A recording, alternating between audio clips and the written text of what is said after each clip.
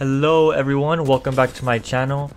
Today we are going to be talking about the new season of Apex Legends, Season 19 Ignite, which just recently launched on October 31st. This patch is packed with exciting new features, including a new legend, a revamped map, cross progression, and so much more. But before we get into it, if you're as excited for Season 19 as I am, please hit the subscribe button as it helps tremendously. Now, without further ado, let's get right into it. First, let's talk about the new legend Conduit. As I've explained in a short I recently did, Conduit is a support legend who can generate shields and slow down enemies with their energy-based abilities. She's like kind of a mix between Lifeline and Wattson. Her passive, Save Your Speed, gives her a burst of speed when running towards a teammate out of tactical range. This can help her reach her allies faster and provide them with backup. Her tactical, Radiant Transfer, sends a surge of energy to a teammate, creating temporary shields for both of them.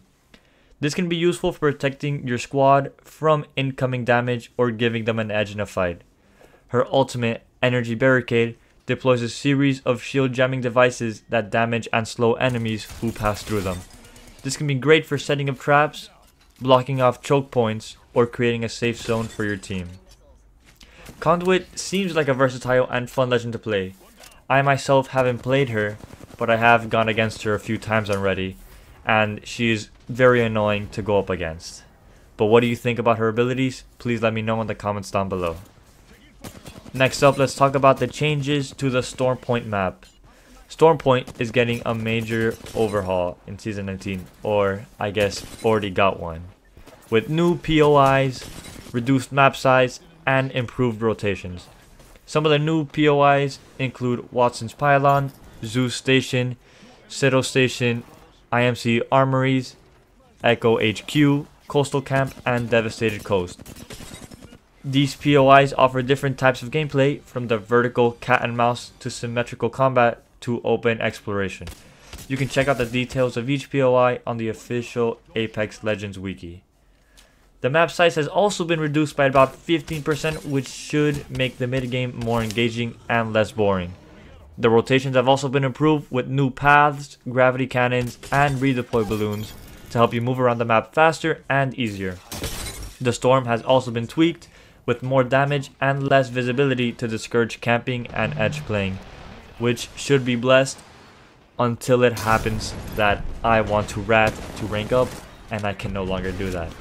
But overall, I think these changes will make Stormpoint more dynamic and enjoyable to play.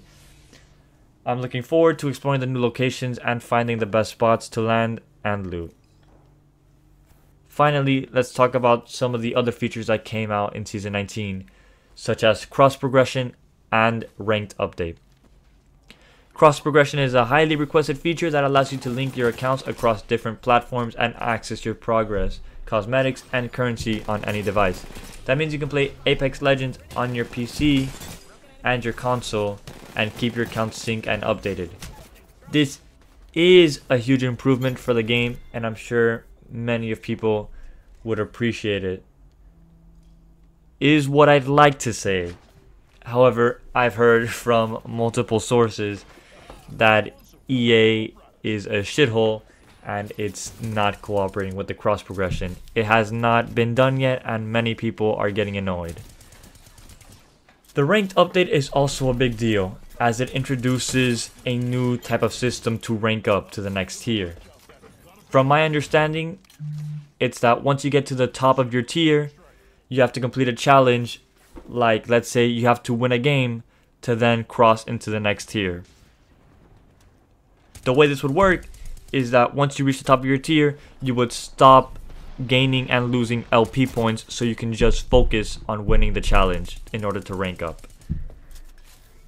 I am still yet to reach that point, but I honestly think it is a good thing that they implemented that, so you can't just rat anymore to get to the next tier.